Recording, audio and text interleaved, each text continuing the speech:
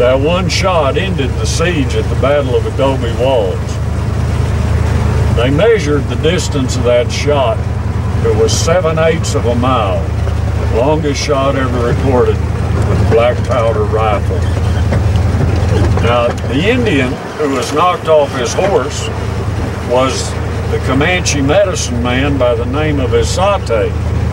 And that's kind of ironic because Isate had convinced all those 1,200 warriors that his medicine was so strong, if they followed him into battle, the white man's bullets would not be able to find him.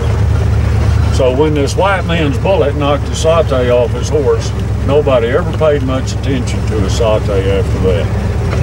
And incidentally, Isate, translated into English, is cow droppings. Only the droppings start with an S. Okay. And with a T. Yep. And that's true story. Well, from where we are now to over the other end, the other side, the other wall, is right at a mile. So imagine 7/8 of a mile.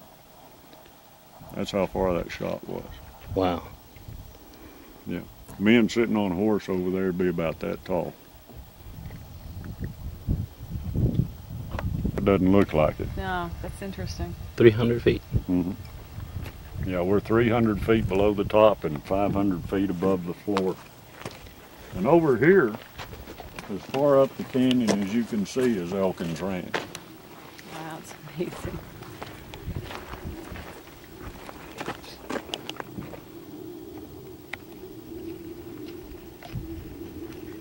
In this canyon, I've slept since they told me what they were, so I couldn't tell you. But I do know that the floor of the canyon, they say, was back in the time of the saber-toothed tiger, 250, 280 million years ago. The very top layer is only 6 foot thick, and that's since man has been on this planet.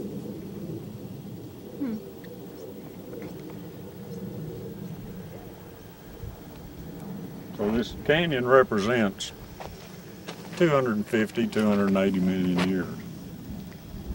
Wow.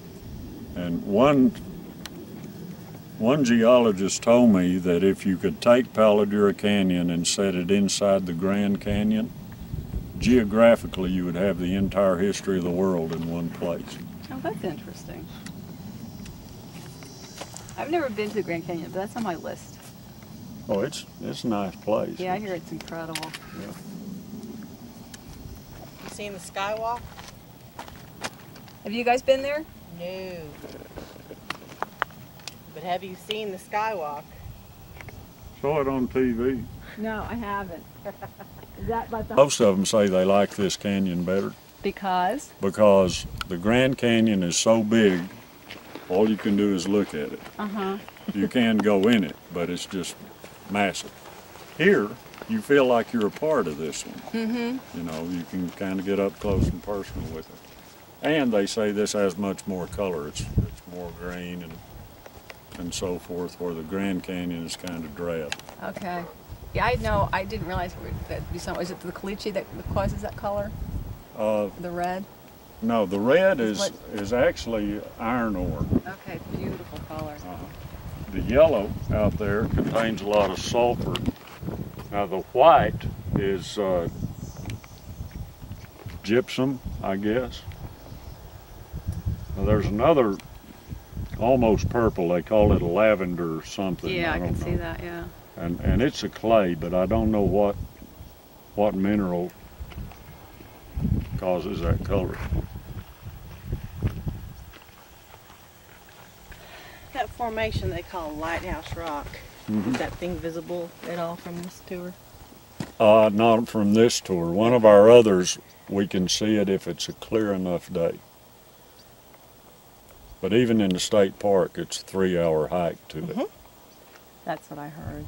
And Yeah, she was on the phone earlier with somebody when we first got there, and she said, no, it's a... So it's a mountain bike you need then? yeah. Yeah. As she hung up the phone, I said, the next question was, do you have motorized scooters? So, The the Indians would go up there and stand lookout, make arrowheads. Smoke signals, yeah. I was thinking. Smoke signals. Native American. Exactly. That's how they would signal the village, because the village was set up about 9 miles down the canyon from where we are now. Oh, okay.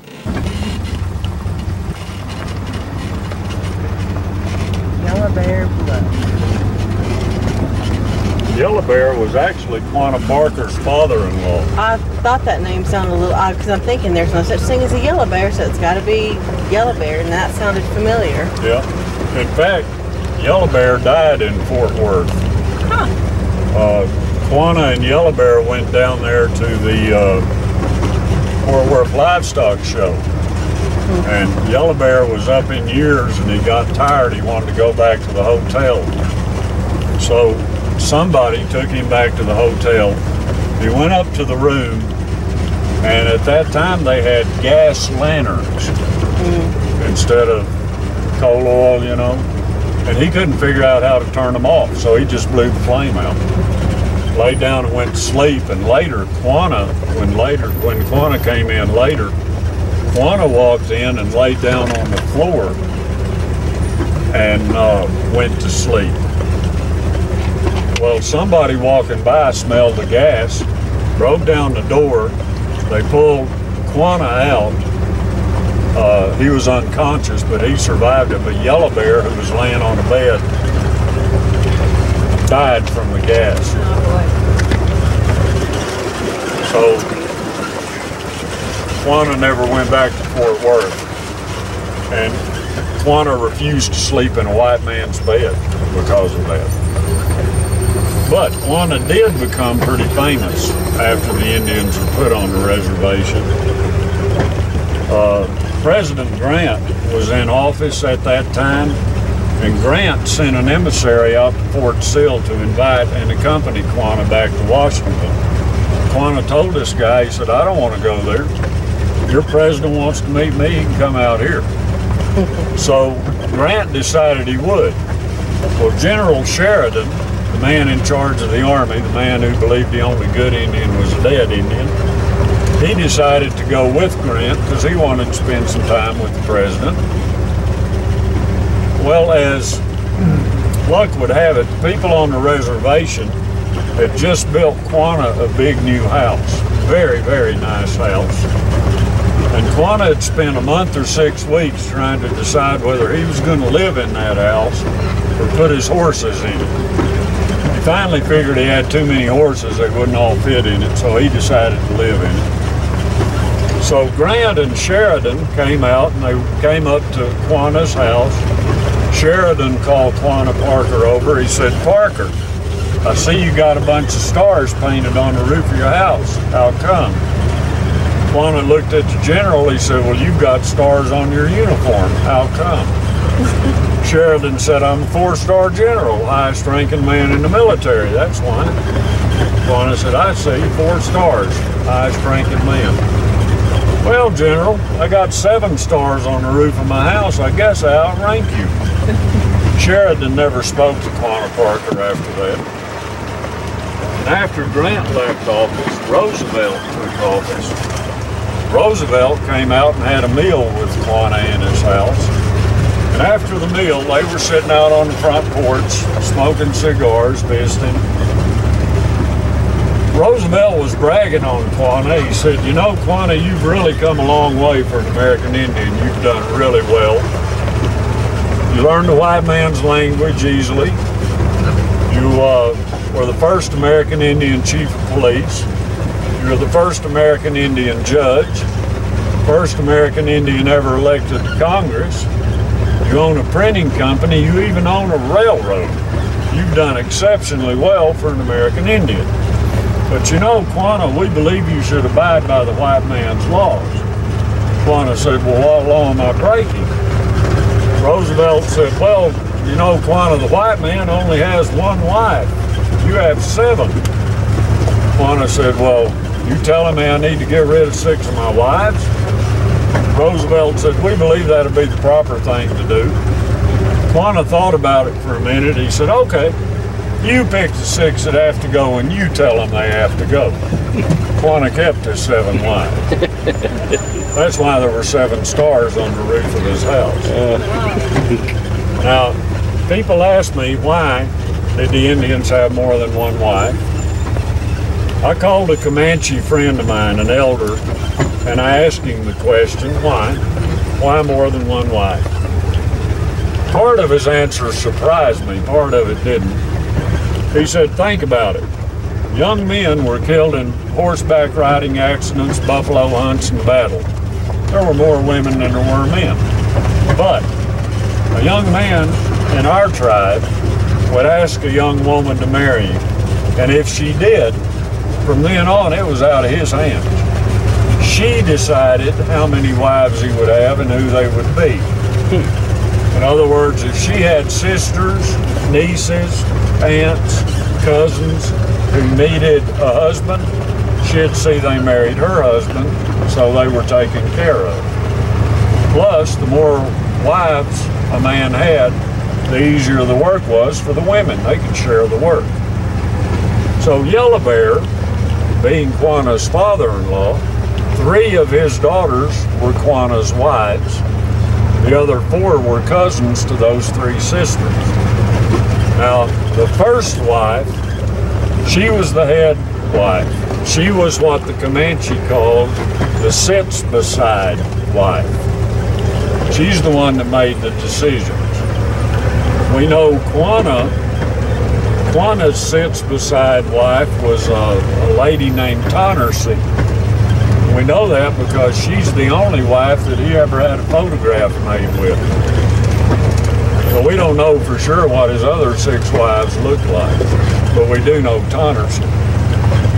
She was his first wife, his sits-beside wife. Incidentally, Quanah and his 7 wives had 25 children, 4 of which had blue eyes, which came from Cynthia Ham, Quanah's mother, who were direct descendants of Quanah Parker. And in fact, one lady is Quanah's great-great-granddaughter. She's in her 90s now. And I've had the pleasure of working with her several times. And most of the information, in fact, that I just told you about Quanah came from her. There's a lot of information that has never been published about it. Well, this is E.J. Pearson Pass. E.J. Pearson is an uncle to the owner, and he loves to come out here and go through his pass. Best thing I can tell you is just hang on. Old E.J. loves it. He says, you know, whatever goes up's got to go down.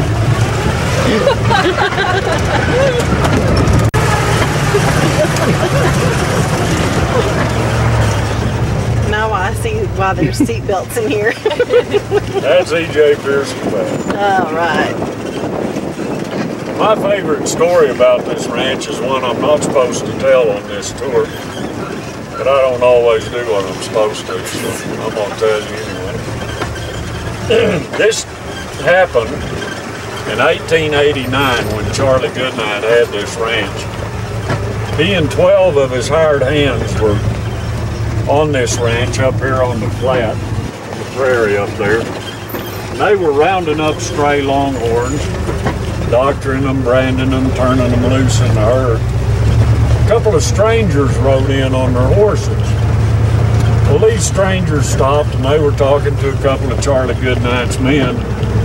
Charlie was standing over by the chuck wagon just watching.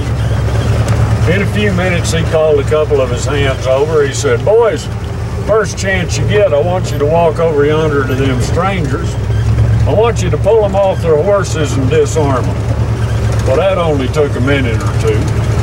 Charlie's men nonchalantly walked over there, grabbed these fellas, threw them on the ground, took their guns away. Charlie Goodnight walked over there. These strangers wanted to know what was going on. Charlie said, well, boys, let me explain this to you. He said, the first thing you need to know is I'm a Texas Ranger. That means I'm the nearest thing there is to law in these parts. And you boys are trespassing on my property. Now, I know you didn't cross the fence because I don't have no fence, so you didn't know you was trespassing. But that's okay. It's not why I had my men disarmed. One of them said, well, why did you? Charlie said, well, I'm getting to that. Don't rush me. He said, the next thing is you boys come riding in here and both of you wearing 6 guns. Now, I know there ain't no law against that. Everybody does. But it's the way you're wearing them, you see. You got them guns strapped mighty low on the hip and you got the holster tied to your leg. Now, that's the way gunslingers carry their guns. But I want you to understand, boys, I ain't accusing you of being gunslingers or nothing. One of them said, well, you crazy old man, what are you accusing us of? Charlie Goodnight said, well, I just got a feeling you boys might be cattle rustlers.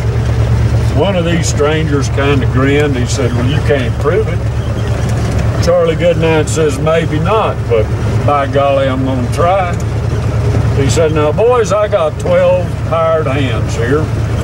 Best I recollect, it takes 12 men to make a jury. By golly, we got us a jury. He said, I'm going to give this jury some evidence. And he said, I'll tell you right now, boys, if this jury finds you not guilty, we're going to help you up, dust you off, put you on your horses, point you in the direction you want to go, and send you on your way with our most sincere and heartfelt apologies. But if this jury finds you guilty, I'm going to pass sentence. One of these strangers said, well, get on with it, old man. This ground is not that comfortable. So Charlie Goodnight goes over to the horses these old boys were riding. He's looking at all the gear they've got. Both of them had blankets rolled up, tied behind the saddles. Charlie kept looking at one of these blankets. He finally said, you know, boys, there's something ain't right with this blanket. Don't know what it is, but I intend to find out. So we untied that blanket, took it off from behind the saddle, rolled it open on the ground.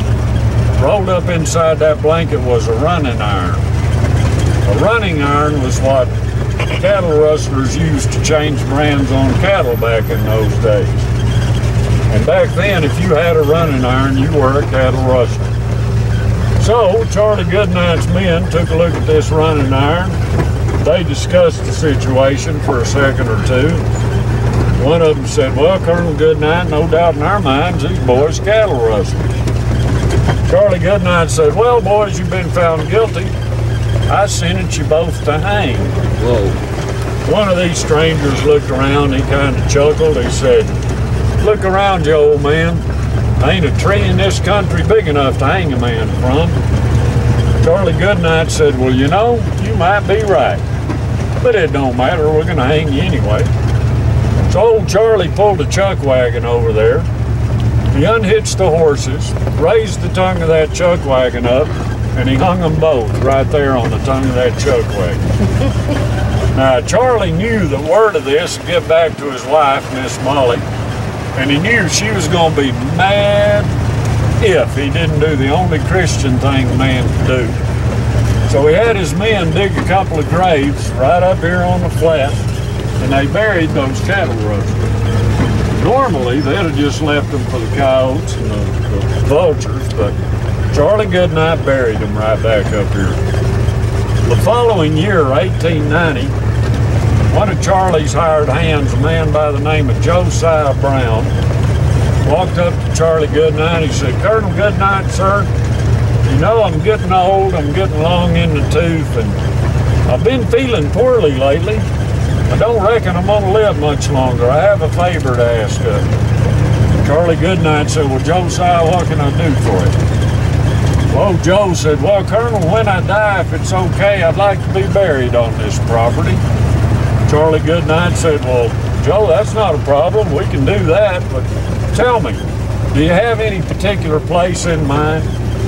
Old Josiah thought about it for a few minutes. He said, well, Colonel, I reckon you ought to bury me up yonder with them cattle rustlers so I can keep an eye on them. So they did. They buried old Josiah right back up here by those cattle rustlers. And on one of our other tours, we go by that little graveyard. There's one headstone there for Josiah Brown. Those cattle rustlers didn't deserve a cross or a headstone. But a little graveyard is listed in the Texas Historical Registry. It's the Rustler's Graveyard on Elkins Ranch. So that's a true story about Texas Panhandle justice back in the 1880s. In fact, old Charlie Goodnight, according to his great-great-granddaughter, once found a man on his ranch here and got to talking to the old boy. And the old boy was nice, he was friendly, and he said he was just passing through. Charlie Goodnight said, well, that's good. He said, I got to tell you, just for your own knowledge, he said, you know, you could probably kill a man out here and get away with it if you had a good enough reason. He said, but if you steal a man's horse or his cattle, he said, we'll string you up every time. Because you might take a man's life, but you don't take his livelihood. And that's just the way Charlie Goodnight felt about it. I still wish we could string them up today. It'd save us a bunch of taxpayer dollars. It's still a law on the books, Cody. Oh, yeah. You can still hang a man. Oh, yeah, you can here in Texas. In fact, the last hanging I understand in this state was back in 1946. And that was down around Abilene. There was an old boy, and this I know is a true story. A guy had been in prison for 12 years down in Huntsville. Started studying law while he was in there. He found a law in the Texas books that said when they release you from jail, the state of Texas owes you a horse, a saddle, and a rifle. He demanded it. He said, it's law, it's on the books. You have to give me a horse, a saddle, and a rifle. So the day they let him out, they walked him right outside of Huntsville, led a horse up to him, handed the reins. Horse had a saddle on it. Man walked over, handed him a .30-30 Winchester lever-action rifle. And as soon as he did, they rearrested him because it's a felony for a convict to own a firearm. So after 12 years in pen, they put him back in for 20 because he demanded that rifle. That point over there is Yellow Bear Bluff. If you look down from it, you see a big rock standing up there? When the sun hits that rock just right, it looks like a big yellow bear standing there with one paw in the air. But it only looks that way from right in this area. But that's another reason we call that Yellow Bear Bluff.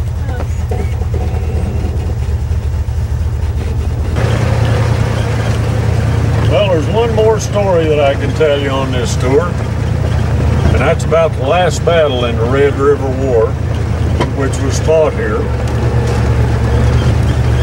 Right after the Battle of Adobe Walls, which was the last day of July and the first few days in August, the Kiowa, Comanche, and Southern Cheyenne came here to Paladira Canyon and set up their winter village about 9 miles from where we are here. And General Sheridan about that time was real upset about the battle there at Adobe Walls. So he called Lieutenant Colonel Randall Slidell McKenzie in his office. He said, McKenzie, I want you to go out there and find them Indians. I want you to kill them. McKenzie said, that's impossible, sir, for 2 reasons. One, we don't have enough men or ammunition to kill all those Indians. The second reason is we can find them, but we can't keep up with them. Comanche Indians are the finest light cavalry the world's ever known. Sheridan said, well, I don't care how you do it, just go out there and kill the ones you can, put the others on the reservation. Open that country up for settlement. So McKenzie went down into South Texas and he hired some Tonkawa Indian scouts. Well, those Tonkawa came up here and tracked the Comanche to this canyon. They led McKenzie and 700 troops of the 4th U.S. Cavalry to this canyon just after sundown on September 27, 1874. McKenzie's men started looking for a way down into the canyon, They finally found a buffalo trail that wound down the wall of the canyon. It was so narrow they had to dismount and lead their horses down single file. So they started down this buffalo trail between 10 p.m. and midnight on September 27th. By the time the sun came up on the 28th, they still weren't all down to the bottom. And some idiot shot and killed an Indian scout just about daybreak, which warned the village that the cavalry was coming. So most of the Indians just kind of vanished back off into the canyon. Some of the old men stayed in the village to fight. So when the cavalry reached the floor of the canyon, they mounted their horses, rode through the village, killed about 12 Indian men, old men. On the far side of the village, they rounded up 1,400 head of Indian horses. They drove those horses back through the village, burned the Indians' teepees and winter supplies. Then Mackenzie had his men drive those horses up out of the village, or up out of the canyon. He gave 400 head to his Tonkawa Indian scouts and sent them home. Had his men drive the remaining 1,000 head of horses about 30 miles south of here to a place called Toole Canyon, where he had his men shoot and kill those 1,000 horses. Without their horses, teepees, or winter supplies, that forced the Indians to go to the reservation. Now, I believe the outcome of that battle would have been different if Quanah Parker and all of his Quahati warriors had been in the village that day. But they weren't. They were about 85 miles southwest of here at a place called Muleshoe, Texas, doing some horse trading with some Comancheros. So it was after, about 9 or 10 months after that, when Quanah and his Quahati warriors finally gave up and went to the reservation.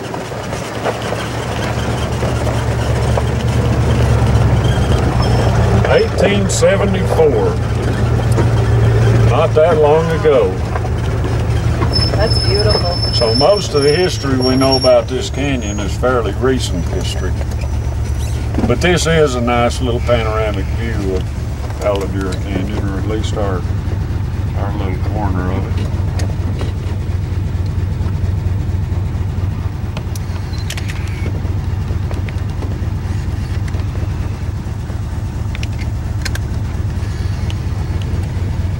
Oh, that's cool.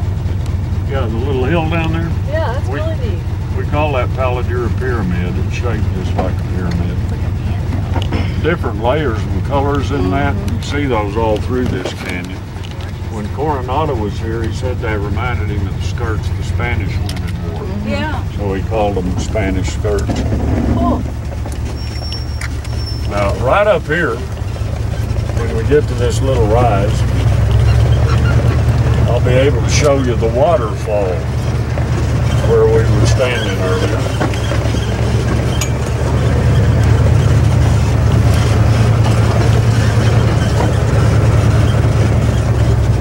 Look in front of the Jeep, you see the big black streaks on the rock? Yeah.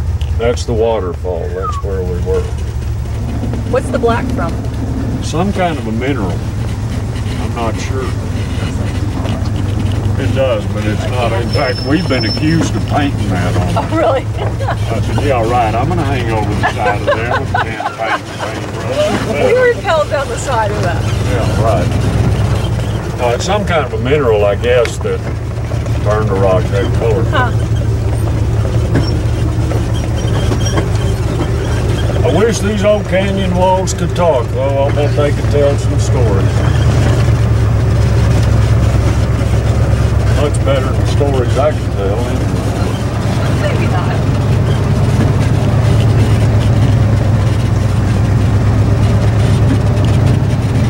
I'd like to know more about this canyon before 1874. I'd like to know about all the many, many years that the Indians lived here. Charlie Goodnight said that his herd of buffalo He believed they were born in this canyon and died in it. He didn't think they ever left this canyon, which actually makes pretty good sense because the canyon is 120 miles long. There's always water in it. Where there's water, there's going to be grass. So it wouldn't surprise me if those buffalo just roamed back and forth through the canyon all the time. We do know that Charlie Goodnight started running longhorns in this canyon about 65 miles southeast of where we are now. And so most of those buffalo were pushed up into this area. We believe that it was, a lot of his buffalo were kept here on this ranch. Is there any left at all? Yes, there are. About 8 or 9 years ago, they rounded up all the buffalo in Paladura Canyon. And of the 34 they tested, DNA testing, 32 were from Charles Goodnight's original herd. Wow. So they took those buffalo down to Caprock Canyon State Park, which is about 65 miles from us down there. I think I remember reading something about that. Yeah, about once a summer I have to go down there and visit the buffalo.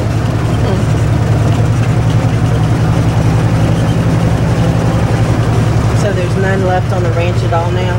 No buffalo here, no. I wish there were. Buffalo are one of my favorite animals. There's just something about them. They're so majestic. You know, they're just, I don't know, fascinating.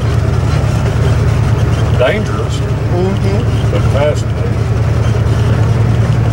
Well, we got this one more little hill to go up. It may be a little bit rough and it may be a little dusty. Gets too dusty, close your eyes. I may have to.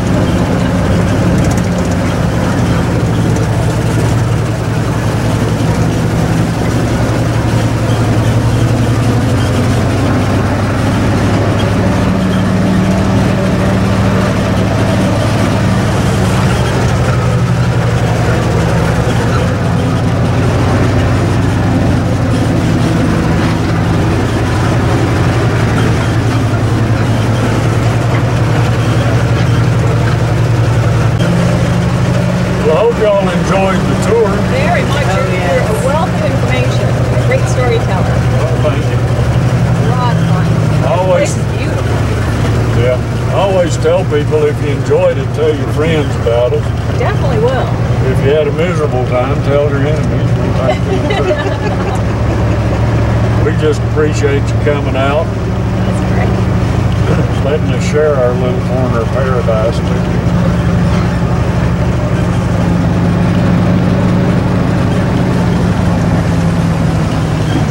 And I hope it wasn't too rough or dusty for anybody.